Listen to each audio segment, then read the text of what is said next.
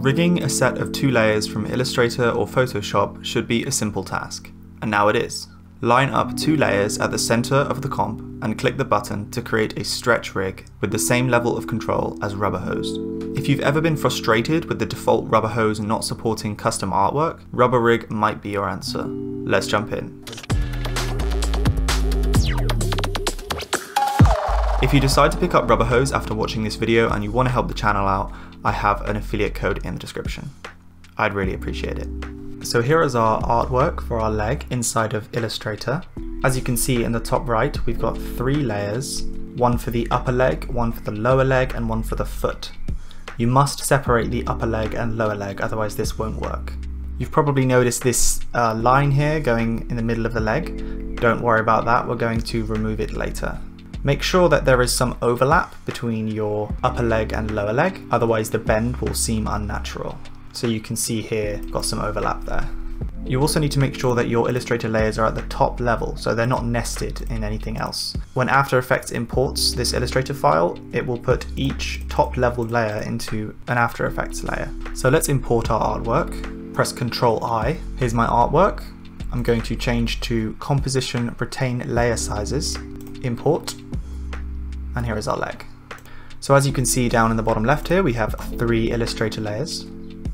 Select Choose Grid and Guide options and enable Title/Action Safe. Now you can see there's the crosshairs in the middle of our composition now. You want to grab all of your layers and move them until the crosshairs is where you want the bend to happen, where the knee is effectively in this case. So I think around there will be good. Select the upper part of your limb first, and then control click the lower part of your limb. The order in which you select those matters. Then open RubberHose by going to Window, RubberHose 2. Open the Build panel and select Hip Ankle if you're working with a leg, or Shoulder Wrist if you're working with an arm. Then click New RubberRig and 3 controllers will be spawned.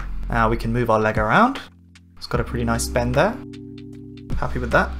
So if these controllers seem like they were placed badly for you, you can go, for instance, to your leg lower, press E and tweak the segment length.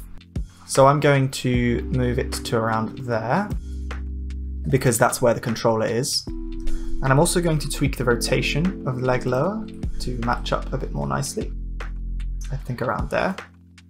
Let's do the same for the leg upper. I'm going to press E, tweak the segment length a little bit. Tweak the rotation,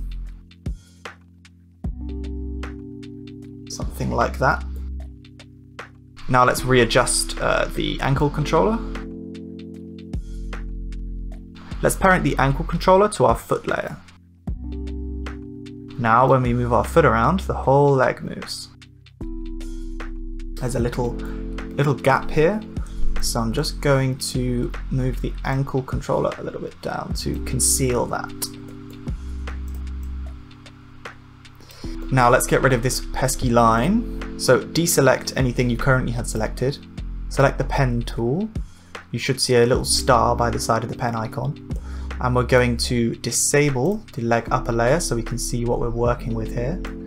And we just want to draw a mask over the top inside our stroke. If you don't have a stroke on your layers, then you don't have to do this. But this is a way of getting rid of that pesky line that we talked about.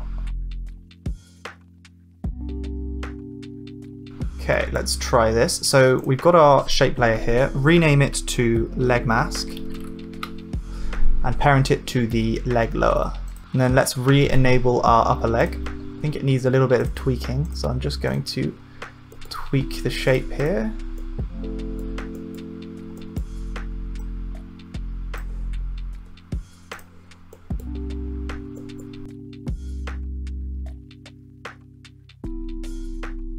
That looks better. Now if we move our foot around, you can see the leg is looking pretty nice. You can see the knee kind of juts out a little bit there. You can fix that kind of issue just by moving the lower part of your leg around. I'm going to move it to around there. And you can fiddle around with that to try and get it how you like it. Next we're going to add these legs to our character. Okay, so I'm going to copy all of our leg layers. I'm going to come out to where my character is and I'm going to paste them in. Select the ankle, the hip and the foot in order to move the leg around. And I'm going to position it on my character. And then let's just have a look. Looks pretty good.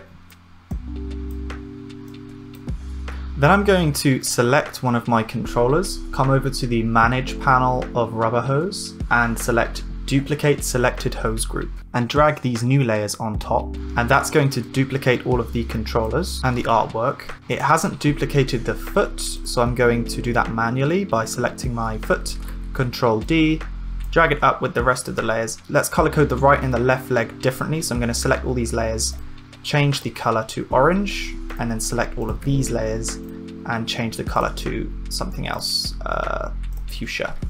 Let's parent the ankle for our new leg to the other foot. Now you can see our other leg here. The mask isn't there covering the line, so we also need to duplicate the leg mask that we created and reparent this leg mask layer to the other lower leg.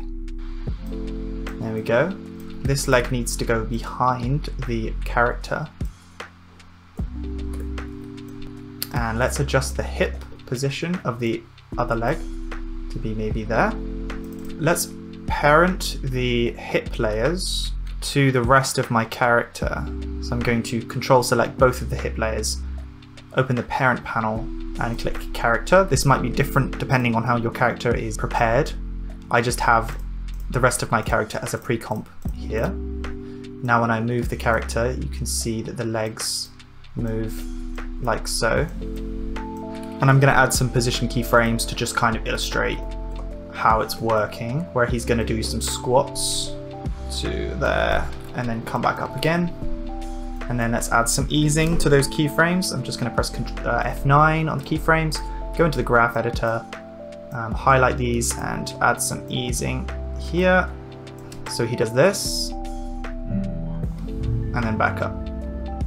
And then I'm going to loop those by holding Alt and clicking on the stopwatch, typing in loop out, and now if we play, and there you go.